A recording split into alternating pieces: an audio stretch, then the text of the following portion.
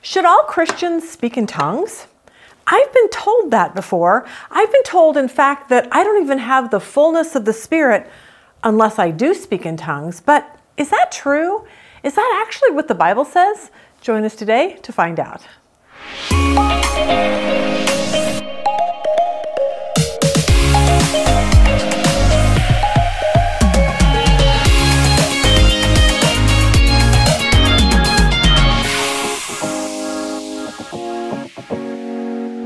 All right, good morning. Welcome to our Acts in 10-ish series. We're glad you're joining us. We're working our way through Acts in small little bite-sized pieces. So last week we talked about the day of Pentecost. It finally happened. And we saw the Holy Spirit show up, as we see in verse 1. When the day of Pentecost had come, they were all together in one place. And suddenly there came from heaven a noise like a violent rushing wind, and it filled the whole house where they were sitting. And they were filled with the Holy Spirit and began to speak with other tongues as the Spirit was giving them utterance. Now, here is the problem with this verse, is that we get so hung up on the fact that everyone was speaking in tongues. So first I have to tell you my funny little story about speaking in tongues. There was a mouse, and he was in a little mouse hole, and he wanted to get something to eat, but he was afraid there might be a big cat right outside. So he puts his ear to where he can hear on the other side of the wall, and he hears a dog barking. And so he thinks, well, there can't be a cat out there because there's a big old dog. So he goes out of the mouse hole and is promptly caught by a cat, and the little mouse is eaten. The cat says this, well, it's a good thing I know how to speak in tongues. I thought that was super cute, but here's the deal. We need to kind of dive into a topic like this, but the problem is it's very controversial. It just is. And when we dive into a divisive topic, I'm kind of in a no-win situation today, because we have people watching our Bible study from all different churches, all different denominations.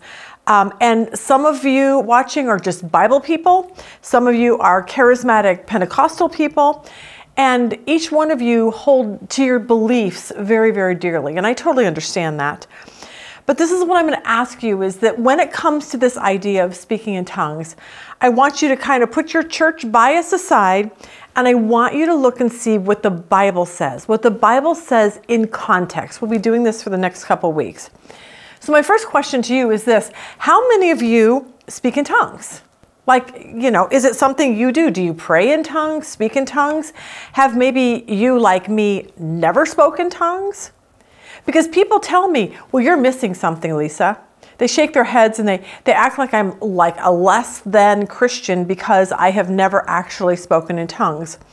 So that just brings us to this question, like, what is speaking in tongues? What does that even mean? Is it a foreign language? Is it like an angelic language? Should everyone speak in tongues? Can I learn how to speak in tongues? Like, what is this? So let's start here.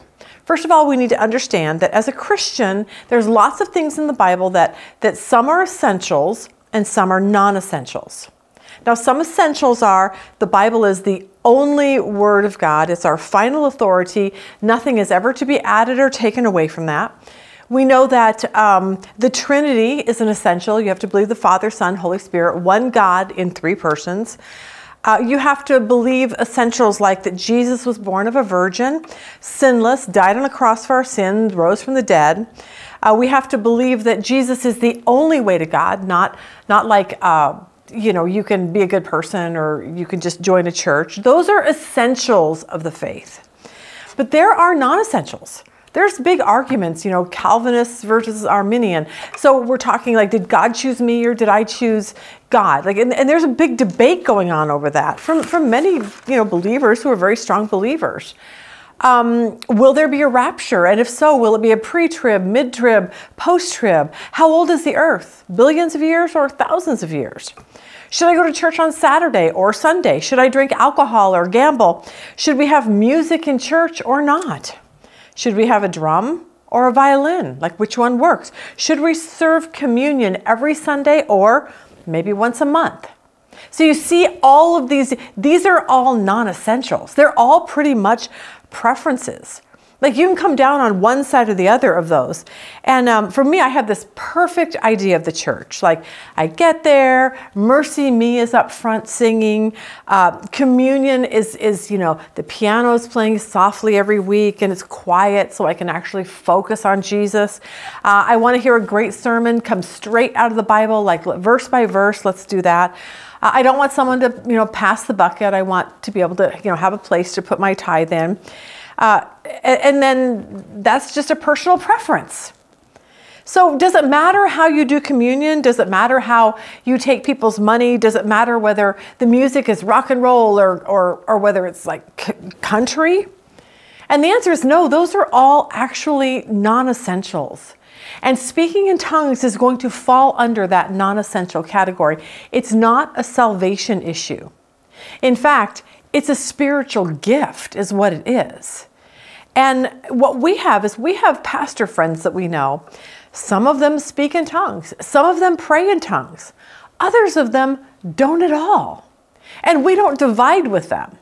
This made me laugh. One day in the South Pacific, a Navy ship sees smoke coming out of 3 huts that are on this island. No one knew that anything was on the island. So they get there and this man comes running out. He'd been shipwrecked there for a long time. And he said, "Oh my gosh, I'm so glad you're here. I've been alone on this island for like 5 years."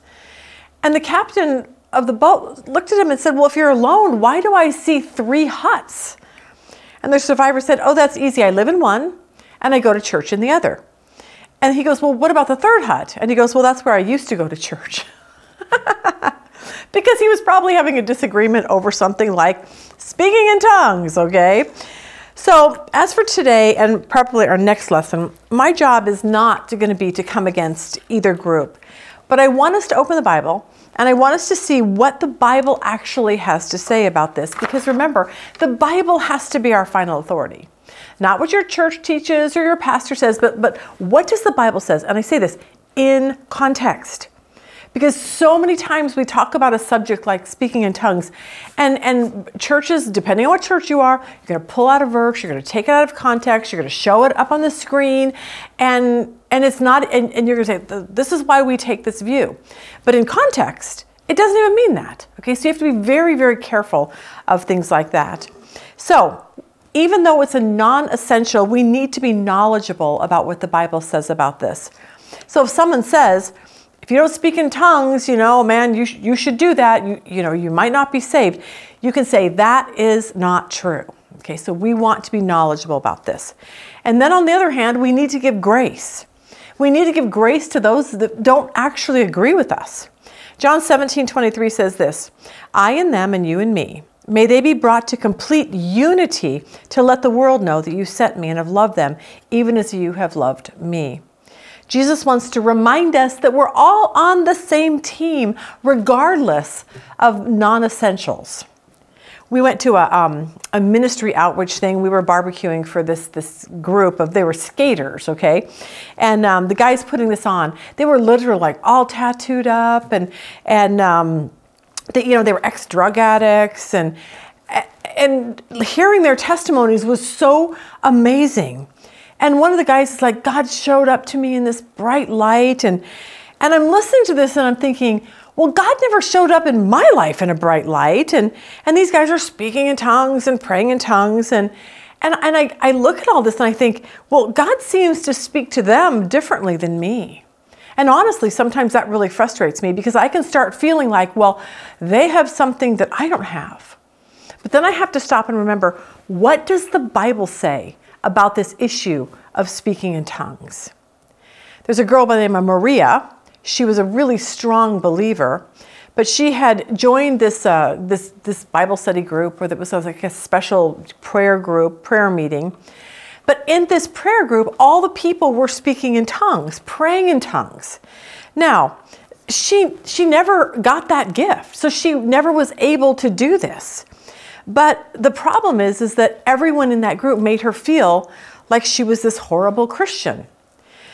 They started praying for her, laying hands on her so that she might be filled with the Spirit and so that she could pray in tongues or speak in tongues, and nothing ever happened. Everyone ought to have the gift, is what she was told. Speaking in tongues is a sign of increased holiness, they would tell Maria. And she was a mess. Like, she was a mess. And she felt all this guilt, like, what's wrong with me? Why can't I speak in tongues? But the problem is that that's actually just not even biblical. All right? You're not more holy if you speak in tongues. And what happens is when you're around people and they tell you things like that, you feel like a spiritual failure. So Maria goes to her aunt, who's a great woman of faith, and Maria's telling her, like, all these people are telling me that I'm pretty much less than a Christian if I don't speak in tongues. And her aunt was so wise. She said, the Holy Spirit doesn't work that way. The Holy Spirit has been at work in your life ever since the day you were born. It's the Spirit of God who taught you to have faith in Jesus. It's the Spirit of God who has given you your own specific spiritual gifts. Speaking in tongues is not one of them. The Holy Spirit does not have copy machine up there just making copies of every person that He wants. He wants you to be this way and everyone to be just like you. It doesn't work that way. The Holy Spirit gives each one of us something different, because every one of us has a spiritual gift, and it is to serve God. He is the one that's the giver of gifts.